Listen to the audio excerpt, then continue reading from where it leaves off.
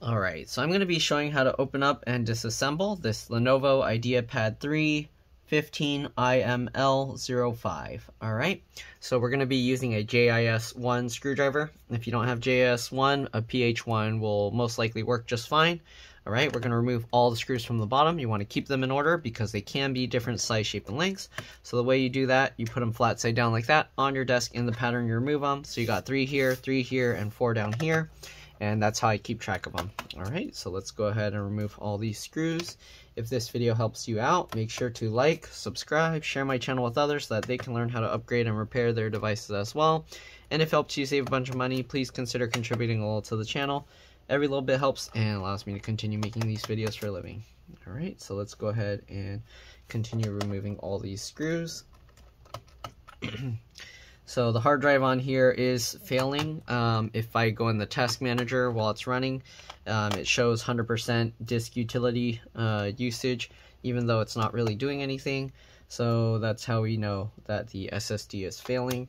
In this case, because I used an external boot device to do the cloning, I did have to turn off Secure Boot, which is in the security option in the BIOS.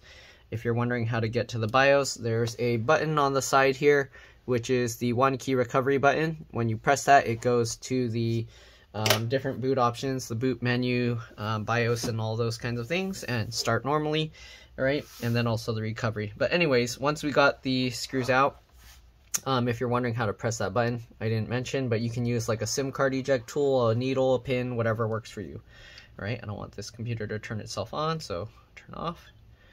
Alright, so what I'm going to do is I use my fingernails in the gap here, okay, and then I push with my thumb on the palm rest. Be careful not to press on the touchpad, okay, so just like this, and push. And as you can see, the clips are popping out just like that. We're going to go on the side over here as well and pop that out, and there we go. Alright, so we got most of this up. We're going to carefully close this down. Right, we're going to work our way up these sides, so lift this up, and then I just run my fingernail along here. You can use plastic pry tools to do this, alright? You don't have to use fingernails, obviously. And then we're going to go around here and pry this up as well, okay? If it's not popped all the way out, you might have to kind of work at it, but there we go. Alright, while we're pulling this up, again, we're going to kind of just run my fingernail along there. And there we go. Sometimes the back here might be clipped in, so if that's the case, use your fingers to pull on it, and then I use my palm to push. So basically, we're kind of rotating it like this, and that should unclip those clips. But there we go. We got the whole thing out. Here you can see what the inside looks like. There is an M.2 PCIe NVMe slot here. I cloned the hard drive to this SSD, so I did that in advance. It didn't come with a screw, so we did have to get a screw to mount the SSD. I believe you can probably take a screw from here. Excuse me, why is my throat all... Let me see if it's the same. Actually, these screws are actually thinner, so you don't want to use those. But you can get away with using the case screws, one of the shorter ones from the bottom here. If you don't mind having a missing screw there, you can actually use that screw to hold the SSD in place, alright? I have spare screws for this type of stuff, so I didn't need to do that. I'm going to install the SSD here. I'm going to put it underneath the wireless antenna, so let me actually zoom in here so you guys can see better. Okay, so we're going to get it underneath the wireless antennas first. Alright, slide that in, get that into place, okay, and then it goes in at an angle like this, then you lower this down, and then we're going to go ahead and tighten the screw into place. So, alright, we're not going to be using the spinning hard drive anymore, because that disk drive can cause problems if it's dying. It can actually slow the whole computer down. So we're going to actually disconnect that. The cable is right here. When I first worked on this, the cable was actually crooked, and that could have actually also been causing some problems. But either way, upgrading to an SSD makes a big difference. So I highly, highly recommend upgrading to an SSD, even if your hard drive is fine. So we're going to disconnect the screws for the battery here. All right. The battery, you don't technically need to remove it for most upgrades. But if you're doing anything with this screen, you want to be careful. Disconnect the battery open up the laptop, and then press and hold the power button for at least 15 seconds. So I'll show you that process. We're going to lift up the battery here. I'm going to go underneath, use my finger under the cables here. Okay, so we'll get underneath the cables, and then I'll use my other finger on top to help pull it, sandwich it together, and kind of wiggle this as you kind of pull. And there we go. So basically, I hold the thing like that, and then I kind of wiggle and pull it out. Make sure to keep note of the battery connector. You can see the red wires are going towards this side and the black wires are going towards that side. If you buy a new battery, you want to make sure it's not like twisted and flipped over. Battery model number, if there is one, let's see here. Here you go, is L16L2PB3. Okay, there you go. That's the battery model number right there. Set the battery aside. Again, I'm going to carefully open up the computer. The reason why you want to slowly, carefully do it is because now that the bottom cover's off, it's missing the screw there and there. So there's not as much leverage for the hinge to hold onto the screen or the cover. And if you open and close it quickly, you can crack the plastic and break it. Okay, again, we're going to hold the power button for 15 seconds or longer. And this is very important, especially if you're doing anything with the screen cable, screen connectors. And also it makes it safer if you happen to accidentally drop something on the board.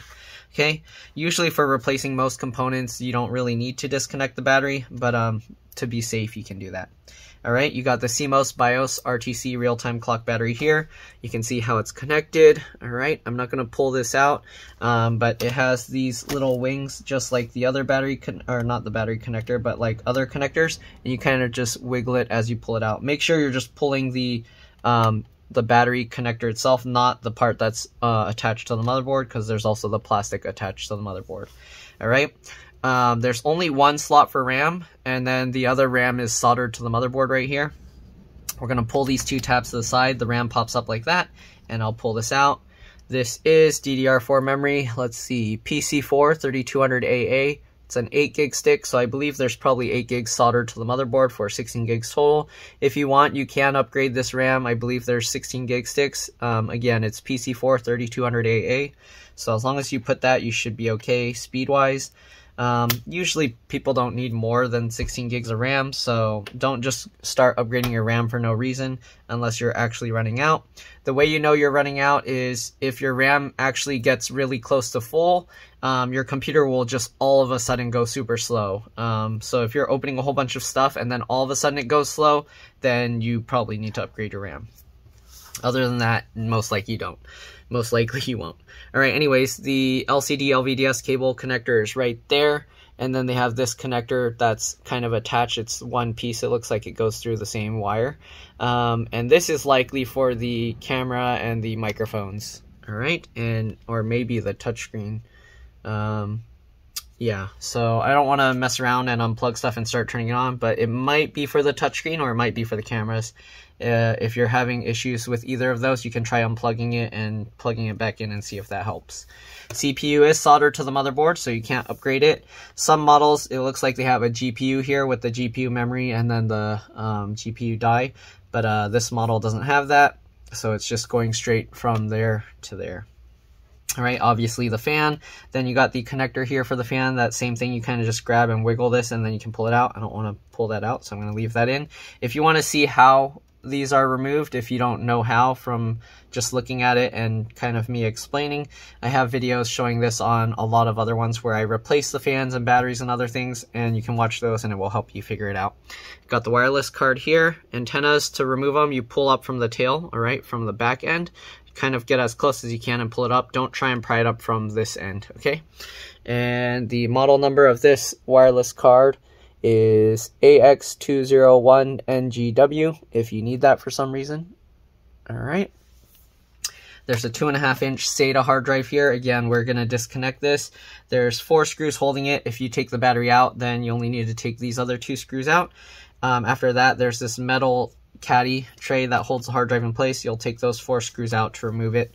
I'm just going to leave this in here, but I'm going to disconnect the cable here so that it's no longer actually connected to the computer. So we're going to flip this latch up. I don't know if you saw that black latch that I lifted, and then we're going to pull this cable out. It is held down here with some adhesive, so I guess I'm going to have to peel this adhesive up. Okay, and be careful hold that down. Again, earlier this was kind of crooked. It was like this, all right, when I first saw it. So yeah, anyways, we're gonna pull this out because we're not gonna be using that. If the customer wanted extra storage, they can add another 2.5-inch SATA hard drive, but again, it's not really necessary. And I'm just gonna tuck this underneath here if it lets me. Yeah, so I just tuck this connector underneath so that way the pins aren't like touching down on here and shorting something out. So now that it's underneath the motherboard and the plastic is just touching it, it should be fine. Okay, so what else we got? We got this connector here for the I/O board, input output board, that connects to the motherboard underneath the wireless card and this card, the SSD. All right, and that's for the SD card slot, 1 key recovery button, and then the headphone jack, 3.5mm headphone microphone jack, whatever you want to call it.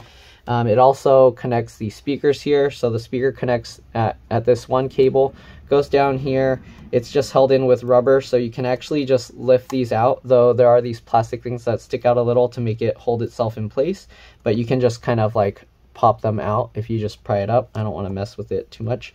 All right, and then the cable runs along here to the other speaker, so that's how the other speaker connects. And same thing, you can just pop this out, as you can see. All right, keyboard connector is here. There's a latch here that you flip on this side. Trackpad cable connector here, flip this latch up. Also, if you didn't notice, there's some adhesive here as well that was holding this cable in place, made it a little bit difficult to remove. But I think that's pretty much all there is in here, so not really much else to go on. The charge port DC jack is soldered to the motherboard, so be careful with that, because if you break it, it's going to be a pain to repair, especially if you don't solder. If you don't know how to solder, then you're going to have to bring it somewhere. But yeah, anyways, we're going to go ahead and put this thing back together, put the battery back in, and we're going to power it up. Hopefully it will boot the M.2 SSD, because we did just do an exact clone. I'm going to go ahead and line these connectors back up for the battery and then pinch it back into place.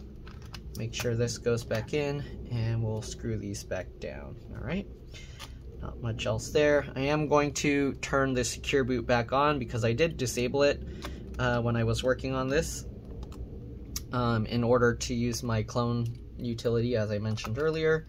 But yeah, other than that, I did see the SSD show up during the cloning, so should work just fine. Just get everything lined up now, push everything back down, click it all back into place.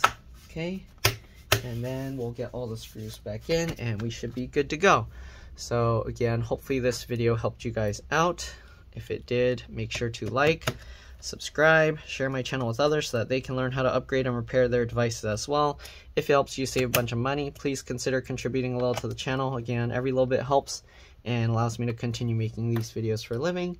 Other than that, you're welcome to stay as I get all these screws back in and boot back into the BIOS. And yeah, all right, let's get all these screws in.